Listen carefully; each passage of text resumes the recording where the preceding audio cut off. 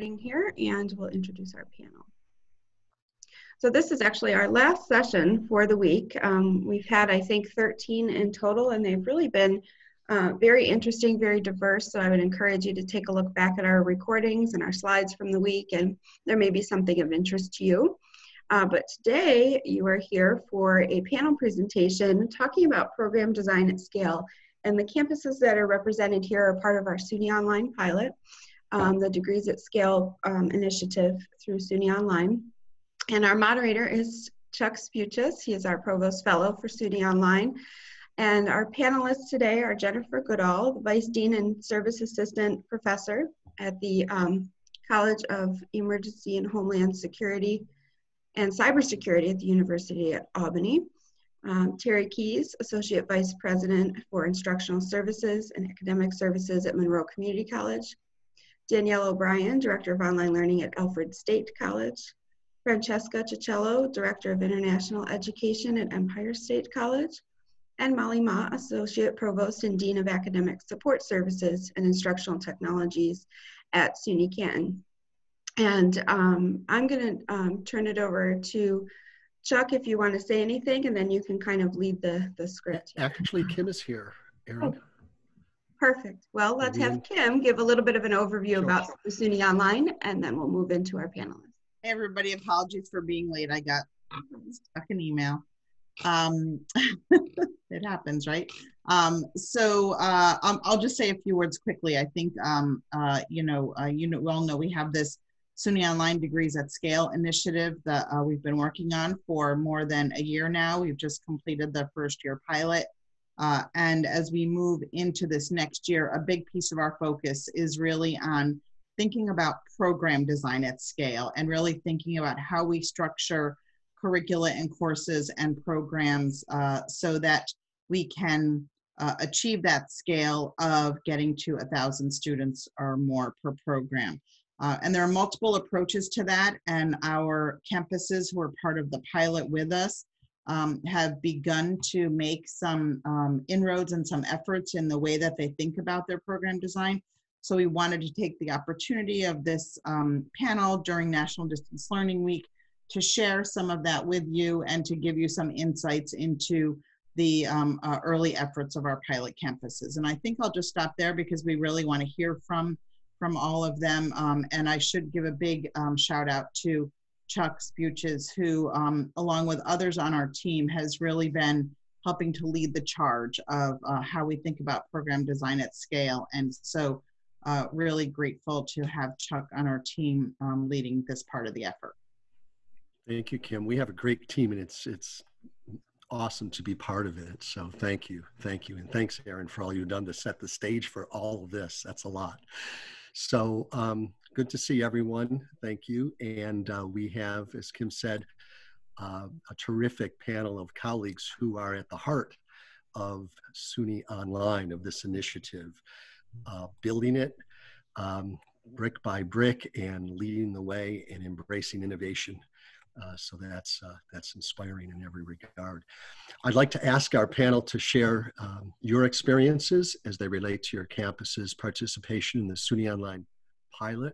And for all of you, I think probably this isn't your first webinar this week. Erin has set it up so that this is informal. So please chat, right, Erin?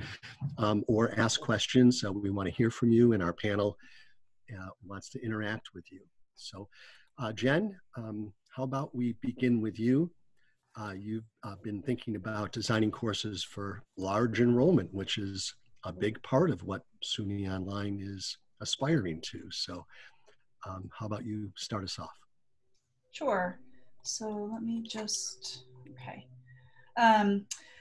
So thank you, everybody. I just wanted to give a little background first. I'm going to talk about what I call quote unquote big online courses. I put them in quotes because they're big to some people and not big to other people. A little bit of background. We have two of our programs were part of the SUNY Online pilot and now are part of SUNY Online, which both existed as online programs prior to SUNY Online. So we had the MS in Information Science and a BS in Informatics. Each of those have different concentrations, So I've listed out here all of the concentrations within the majors, but the ones without stars are the ones that are available fully online. So pre-SUNY Online, obviously resources were tight, enrollments are growing, and the way to handle that was to think about making our classes bigger. The standard on campus, sort of urban legend, was 25 is the right size for an online class. But some people, not in our programs, but on campus, were already doing big online classes. Hundreds is sort of how they would have defined big. So we had a small pot of funding to pilot some larger classes, and we relied on primarily adjuncts to do that. And then spring of 20, we went online as a SUNY Online set of programs. So our enrollments are growing, resources are tight. By being part of the pilot, we needed even bigger courses. Now we're involving full-time and part-time faculty. We started to dedicate small allotments of TA support for bigger classes. And one of the things that I would recommend to everybody else who considers doing this is we actually started a bit of a support group for people teaching big online. So we would get together a couple of times over the course of the semester to say what's working, what's not working, and just share ideas and resources. And I think that was one of our best moves in the spring. And here we are this year, where now, because of COVID and SUNY Online, everything that we've done is now more. So we have more people teaching courses, big online courses if they were part of SUNY Online, just because we have more students, but also more people teaching big online courses because they were scheduled to teach on campus. And given the fall with COVID, we're not able to. So we've basically established a new baseline. So we went from the every online course can be no more than 25 to really 36 is the floor for, and that I would not consider 36 a big online course. That's just where we start at the undergrad level, and around 30 for the grad courses. So because I actually don't teach a big online course, I went to our instructors who do, and I say, okay, I said, I'm doing this presentation on Friday. If you could give a tip and a challenge, what would you give me? So this is really where these quotes have come from, are people who are teaching big online courses. Again, big online for us is more around the 75 to 150 size. And we do give grading support for those classes. So that is referred to in some of these comments. So, I mean, one of the biggest ones is to redesign the assessments. And this particular instructor taught 75 last spring, 120 this fall, and is, I think, scheduled for something like 160 in the spring of 21. And his attitude was, now that I've built it, I can really scale it. So, you know, as long as he's got a TA to help him with the processing of grades, he says to just keep sending them my way. Another instructor recommended that you humanize the course, and this is something that he does in his face-to-face courses, small online courses and big online courses, is really just to let the students know that he's a human being. It can seem really easy as we sort of hide behind cameras or cameras off, or, you know, fully asynchronous, to think that there's nobody else there. So, you know, whether sharing videos or voice thread, to really humanize the course. Something that people found, and I think a lot of people who have used Zoom have found this to be the case too, is if you have someone else to help. So this is in reference to a synchronous online course of more than 200 students, but just having somebody there to let the late students in, to mute people, answer the basic questions in chat. This instructor, the first day of our fully online, when we went remote in the spring, was Zoom bombed before we had a phrase for that. And so she really sort of set the standard for, okay, you always need to have a backup. This last one here is sort of relates to the first one. You really have to automate as much of the grading as possible. And that's a challenge that some of our online instructors found, was they wanted to sort of teach it how they had always taught it. And you really can't do that when you're talking about hundreds of people online. Additional tips, sort of goes without saying, communicate, communicate, communicate. but the tools are built, the platform is built to be able to do a lot of communication. And this instructor is just saying, use those tools, whether it be a weekly email update, again, to let them know that you're there, having office hours, doing announcements, but just to over communicate with the students. The next one about using the platform to your advantage, again, I mean, students are always asking, for example, about grades. I don't know where I stand. I don't know what my grade is. But if you're using Blackboard, it can calculate all of that. It just takes an upfront investment to build it that way. And the more the instructors can prepare the course so that things are automated, the more connected the students feel with it.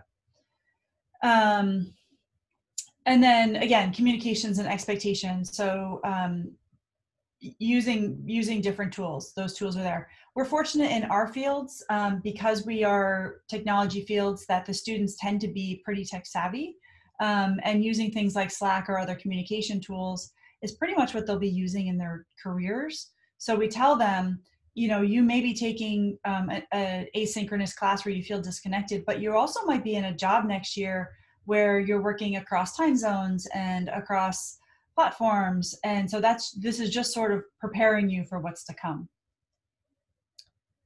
The next part I asked were about challenges. And so I think one challenge that I personally feel, not so much in class, but is this tension between synchronous and asynchronous courses.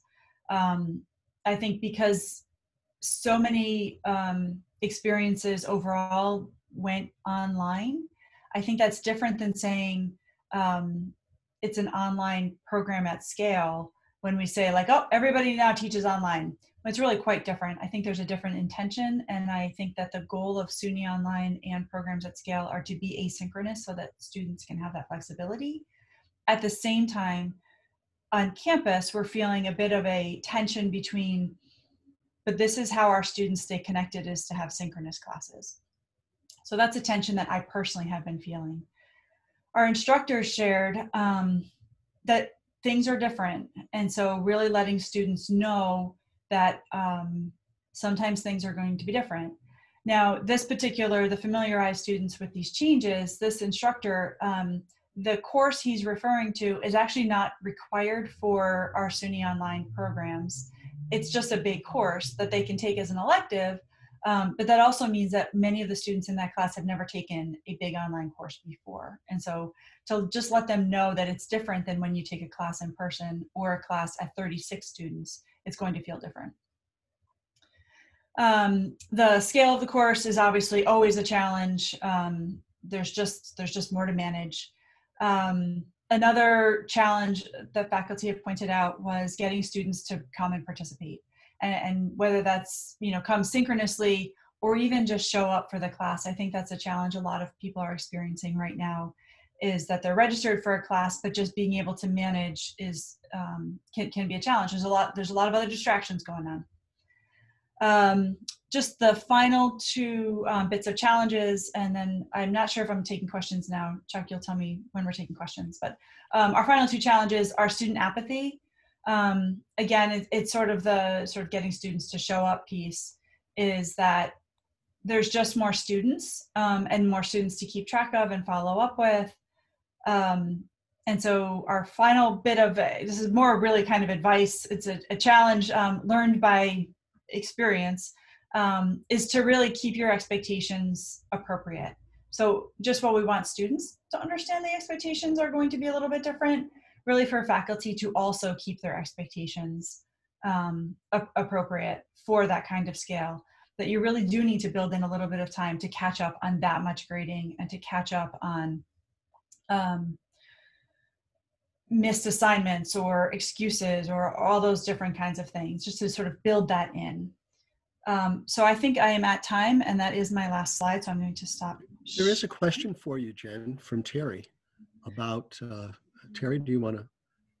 Sure, I was just wondering, actually, when you mentioned the one instructor in the large class, is that experience primarily Zoom synchronous, because you mentioned the TA letting people in and out, or is it a combination of both? Yeah, that's, so most of the instructors that I just talked about are asynchronous courses. That particular instructor the course that she was talking about was a, I guess high flex, I think is what you would call it, right?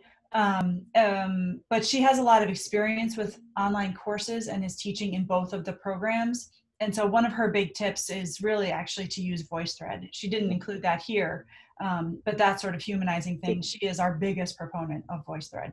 Cool, thanks. Just want to know what it looked like. Yeah, thanks.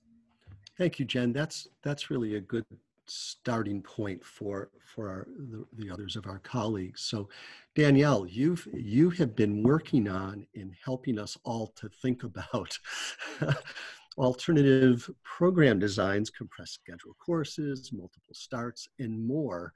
And not only how to do that, but why. What are the benefits of and reasons for doing it? So Danyelle? Sure. Thank you, Chuck, and thank you everyone for being here today. We have, at Alfred, been really thinking about this non-traditional student. And with COVID, pretty much every student has become a non-traditional student. They're all working, they all have families or other responsibilities that now they have to tend to. So in our online programs, particularly the healthcare management that we have for SUNY Online, we did take a few items and we tried them out to see if they're working for our adult population. So having 7-week courses was one of our first things that we really wanted to do. So for the fall and the spring semester, students enroll in 7-week courses, so they can take, there's 2 7-week sessions basically. And then there's also a winter session and 3 summer sessions that they can enroll in. So that's 8 total classes that they can take if they're just taking 1 course at a time, which our students feel like they're making a lot of progress when they can figure out that, like, oh wow, I've done 8 courses, but I've just taken 1 at a time. So that ability to focus in on the individual courses has been really important for our students, especially with COVID, because so many of our students were going full-time and they were taking 2 classes in the first 7 weeks and 2 classes in the 7 second weeks. But going down to part-time, now they're still completing 2 courses in a semester, but they are part-time students instead of 1 15-week course that they're managing. So we've seen that really help us with the adult students, but also particularly with the COVID situations that a lot of them are finding themselves in. And then there's a couple other things that we've done as far as the design of the program and supports. So I can talk about those quickly. The advising piece. So our advisor is actually dedicated for our SUNY Online program, and she works with the students to create their full degree plan. So our students know from the first time that they meet with this advisor what their path is for their entire degree here at Alfred. And that gives them, like they say, #goals, right? So that they get to strive towards those goals and to stay on track. But it's nice because they can go back and they can readjust if something comes up or life happens, which it frequently does. So they can adjust their path and still have that end date and feel like they're getting somewhere. The advisor also does the registration for the students. And we've looked at this as a service to our adult population. We know that they have so many other things going on that if we can take that one registration and banner off of their plate, then that's just one less thing that they have to do to get into class. So that's been really helpful for them and also helps us get students registered. Then the last 2 things are kind of together that I'll talk about is the course design along with our overall program design. So we've designed our program so that we're not offering more than 5 courses in each of our terms, which gives us the flexibility to have additional sections if we need to.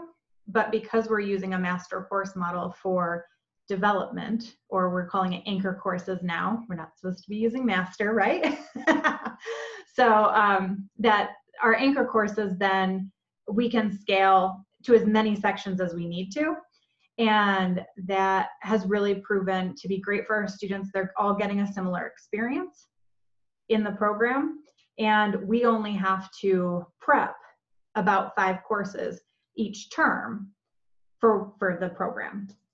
And we think that that's very scalable. Even if we have multiple programs, we'll be able to have overlapping courses if there's courses that cross, and we'll be able to use courses that have been developed for other programs to offer. So overall, those are kind of the things that we've done for scaling.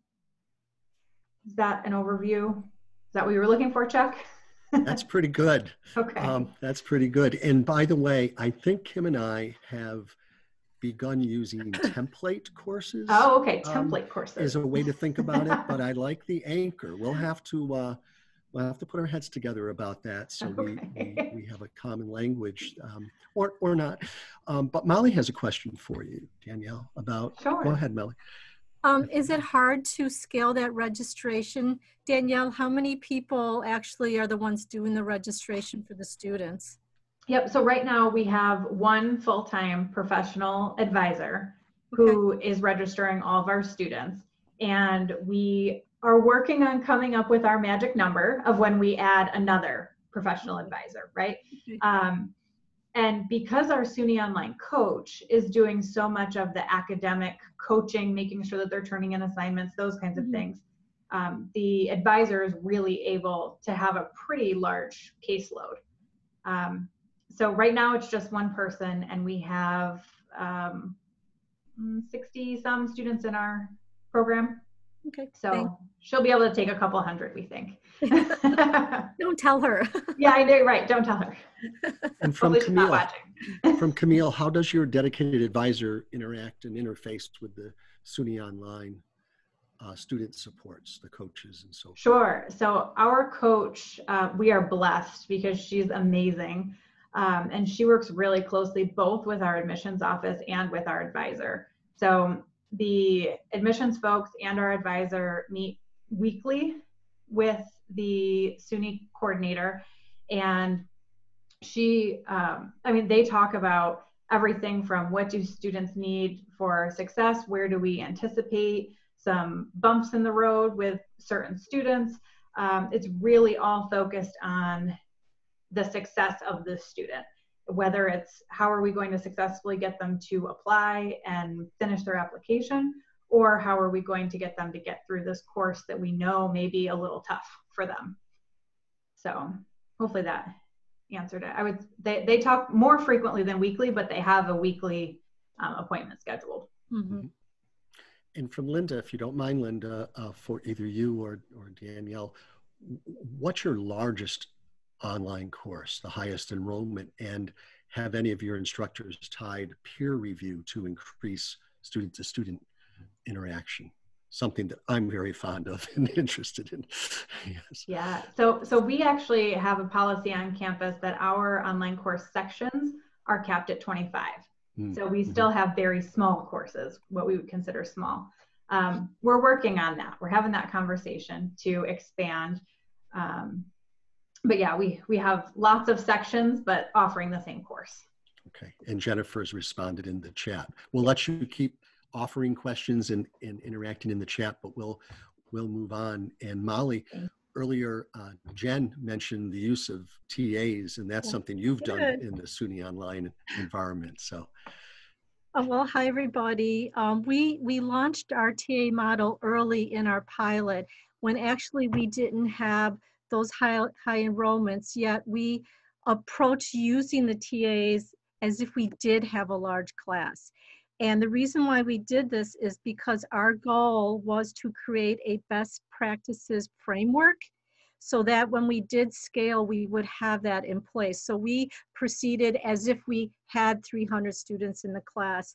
And in particular, what we wanted to use our TAs for was to address the biggest challenge in offering online scaled courses, and that's student engagement. So we had a very specific focus in launching this pilot model. How do you individualize and personalize a scale course? And how do you respond to students when there are so many? So essentially we had two buckets of thought: how to use TAs to help students and how to use TAs to help faculty. So in terms of the first bucket and helping students, I'm going to tie back to what Jennifer said earlier, which is to use the TAs to humanize the courses. So you can use TAs to create social presence. That ties back to humanizing, that ties back to personalizing the course. Use TAs to reduce student apprehension. Have them develop a voice early on through announcements, posting things. Have them facilitate synchronous sessions. As Jennifer mentioned, having somebody there to kind of manage those interactions and technicalities, lead student groups. And if you're not using an AI tool like Packback, you can use them to, activate the discussions. In terms of the second bucket, which is using TAs to help faculty, this is where it also really changes, and we have to rethink this because, as we mentioned in the first presentation, a lot of this stuff needs to be automated, like the grading. So what faculty can use a TA for is actually quality assurance. Have that TA or those TAs in the course assess the materials, correct dates, dead links, navigation, is it user-friendly? It's a great way to spot all those things that can really derail a student and affect their student learning outcomes. If you use the automated, then think of the TAs as like success coaches. They're the ones that are going to outreach the students having difficulty. And once again, we know that the students are at risk of being invisible. So if you tie that all together, you are rethinking how TAs can be used in this environment. And then to kind of give some takeaways, if you want to set these relationships up, the TA to student, TA to faculty, set those relationships up for success, a couple things that you can do are, number one, introduce the TA immediately. Let them have the opportunity to develop that voice and make those connections and do that social presence and humanize the course. And then when you're working with the TA, I think these are kind of standard expectations, whether it's face-to-face or online. Standardize any type of assessment. If they're doing rough drafts, are they using a grading rubric? Articulate the turnaround times. We know how important responsiveness is, so be very clear with the TA what those expectations are. How to approach academic integrity issues. What's the protocol for that? Make sure that their roles are defined. And then once again, as Danyelle mentioned, weekly meetings, whatever you're doing in this type of format, are really important. So looking at the big picture, we really recommend that you tie the use of the TA in a scaled online course to best practices in online instruction and design. And we all know what those best practices are: social presence, responsiveness, consistent and ongoing feedback. This is where TAs can be very valuable. And we all try even harder to create that social presence online. So I think that is actually the gold of the TA for the future. How's that? Awesome. And what about tutoring? In the spirit of success coaching, do your TAs tutor?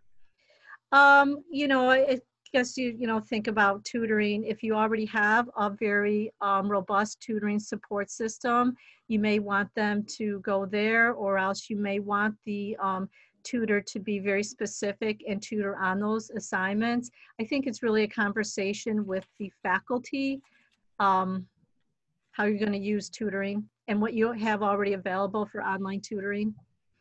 Could be a blend. Okay. It's really helpful to hire TAs that already took your course, if you can, because then they actually can help tutor specifically. Very good. Very good. All right. Thank you, Molly. Thank you. You're welcome.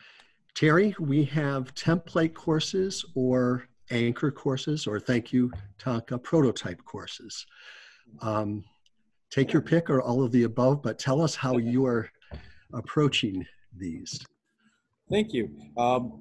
So when we joined the SUNY Online pilot, we have 3 degrees. We have business administration accounting, we have psychology, and we have math. And our challenge at the time, and actually this sort of answers Lisa's question too, and class size question, our class sizes are determined by our faculty contract. We don't have the ability right now to easily expand them. In some cases that's good, because we have very small class sizes in face-to-face environments, and sometimes we have larger ones, which might be 45 or 50. But the challenge was, only about a year and a half ago, was that what happens if we get to scale and have 1,000 new students for each of these degrees? How can we quickly offer enough sections and have enough faculty members trained and ready to go to be able to teach these?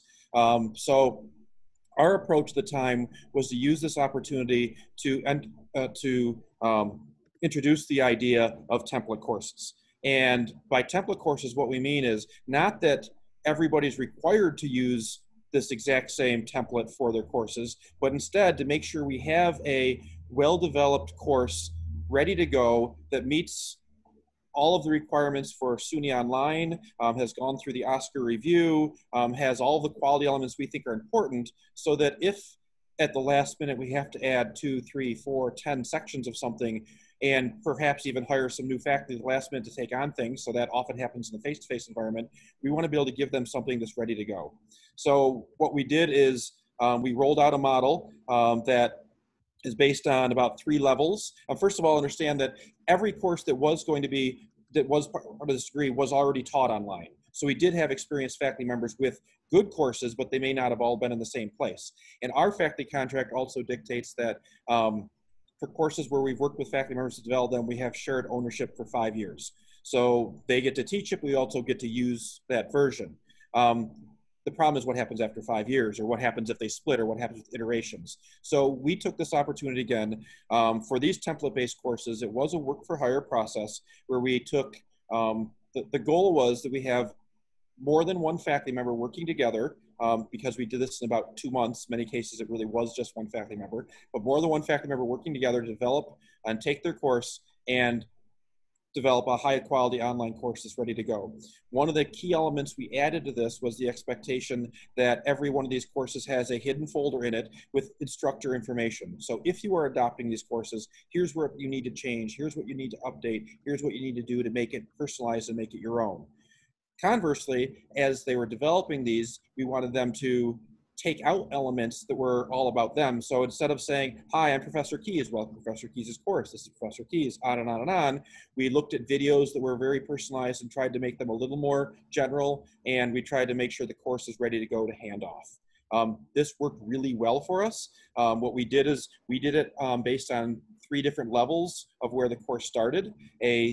And the stipends were commensurate with that, so we did pay the faculty members for this. A level 1 course was a high quality course that really just needed to meet the standards for SUNY Online. When I say just, there are some significant standards. It goes through a course review process to ensure ADA accessibility, to ensure that copyright isn't infringed, to ensure that it meets, that it rolls over into the new template well. So ones that were pretty much ready to go accept those things, we paid at level 1 stipend, and our stipends weren't very much, 500, 1,000, 1,500 for levels 1, 2, and 3.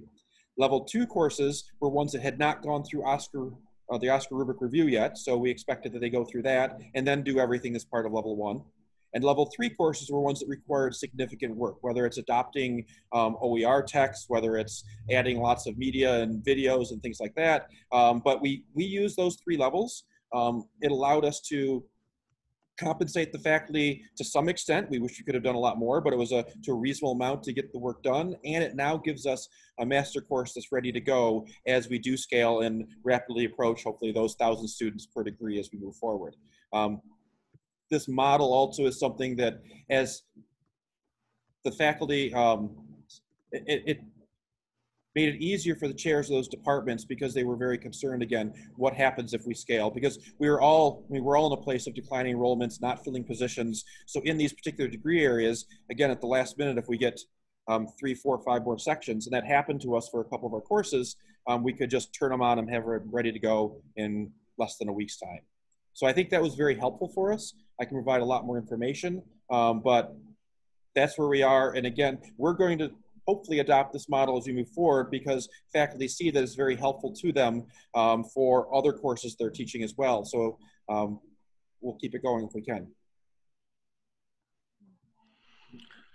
Okay, very good. And again, let's invite you to interact with Terry and other panelists in the chat, but we'll move on. And Francesca, we have an initiative led by Frank Vandervalk, who's working with us in SUNY Online from Empire, who's leading a commons approach, right, around social justice. And we're very excited to have 4 campuses involved in several courses. But that model is based on something you all did last summer with COIL. So we're eager to hear more from you about what you did and how it went. I'll be happy to do that. Thanks, Chuck. I'm going to share my screen and hope that you can see it.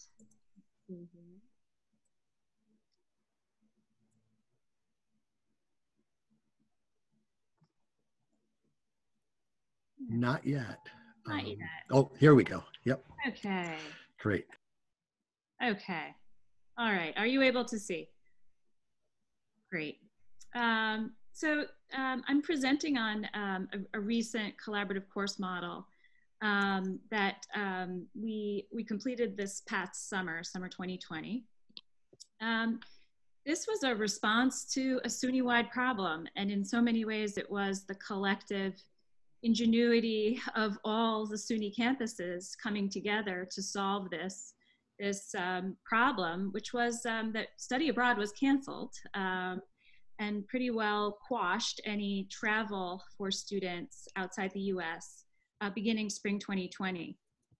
And so many of us across SUNY believed that students really did deserve to have a virtual study abroad experience, and that we came together to create that for them in summer 2020, this past July, during a 6-week pilot sort of program. And that was called SUNY COIL Global Commons Virtual Study Abroad. So the goal really was to have students contribute to global sustainability, completing small group projects with not-for-profit organizations internationally. So they worked with organizations from Africa to Israel on sustainable development goal focused projects. The structure of the program, the 6-week program, was rather complicated. So that's why I'm relying on some slides here. Students who participated in the course registered for 2 4-credit courses during the 6-week term. The first was intercultural storytelling, and that was designed by faculty from across SUNY, but offered through SUNY Empire. And students then had another choice, and they picked one of many different courses that focused on specific sustainable development goals. And you can see them here listed. Each one of these courses was taught by a different SUNY campus. And many of those campuses are represented here today. Shout out to Albany, MCC, lots of my colleagues here today. The structure of the course was also pretty ambitious. And so students began in weeks 1 and 2 engaging in the intercultural storytelling course. They then took on the second of those 2 courses, the International Perspectives on the SDGs, in weeks 2 and 3. And then they engaged in very intensive project-based group work, synchronously and asynchronously, applying the principles they learned in the intercultural storytelling course, along with the perspectives on sustainable development goals, to projects that their individual international partners had essentially given them during a brief. Because this is a group of practitioners, I thought I'd focus on how did this all come together? What was the connective glue? that made such an ambitious collective kind of project work across SUNY. So we took a couple of core concepts. One was that we really did think that the study abroad infrastructure that had already existed across SUNY could be useful to us, and that permitted some flexibility in registration and credit transfer. So students registered for all 6 credits at their home campus. And then of course we had centralized support through the SUNY Office of Global Affairs and the COIL team for an online registration portal. The courses were administered by very different SUNY institutions, and those faculty, that sort of division of labor, each faculty member was hired by their own home campus. Oops. All of the courses were hosted in the SUNY Online space. So we had direct assistance from the SUNY Online team for student enrollment. That allowed for ease of use for students and faculty, single sign-on, and of course this common area for support and technical assistance. Our own team at SUNY Online, Frank Vanderwalk, in my office in international education, we provided some more connective glue for our SUNY colleagues. And Frank's group really came to the table with instructional design framework, right? The build out and the support for all of the courses. And we worked hand in glove with the COIL team. But we did devote 2 full-time SUNY Empire instructional designers for 8 weeks. So 2 weeks of very intensive course design before the program began. Some things that I think really helped us were these collective structures, I'm calling them. OER was foundational from the very beginning of this project. All of the student resources were OER, and each of the faculty members was asked to sign off on their course content so that that could be uploaded later on and used as a completely free resource. So an OER archive has been developed with all of the course content. We had a concierge model, which really meant that volunteers from across SUNY provided direct support for students and faculty throughout the course, in addition to the faculty who were hired to teach the courses. Our own registrar took on quite a lot of work. Again, this sort of centralized model did help us when dealing with such a complicated structure. And she recorded all of the course grades and produced transcript supplements, just as we would for study abroad. And then those course outcomes transferred back to the student's home campus for recording. And I'm going to exit here, stop my share, and take some questions as well. Very good. Thank you, Francesca. Sure. Francesca, Sure, I just have a quick question. What feedback did you get from the students? Because you know, probably when they initially had their study abroad plans kiboshed, that's tough. So what did you hear from them? You know, after involving them in this. Well, you know, thanks for that question, because the outcomes, the student outcomes, were nothing short of transformative. We received amazingly positive feedback from students who really craved the sort of interaction, meaningful engagement in a global project. Mm-hmm. Those sustainable development goals really provided that framework. But they got to work with these international partners in a way that they might not even have had during a study abroad experience. Yeah. And it was amazingly successful. Mm-hmm. We were very surprised that so many students had such great experiences. So, you know, just thinking of creating this, actually front loading it, and then they actually, when COVID goes away, they can actually go and meet each other. I mean, like, it could actually be a 2-step model in the future. That's wonderful. And some of them, Molly, some of them have have internships and invitations to work with some of the NGOs in an ongoing capacity. which they found just very empowering at the end of this experience. So it's networking. They actually were able to, oh, that's awesome. Real Yeah. world. That's great. I would encourage all of you to go to the COIL Global Commons website, because there are examples of student projects there. And Erin provided the link, so it's convenient. Great. Thank you, Erin. Thank you. Thank you. Erin, you have some final thoughts for us, I think. Sure.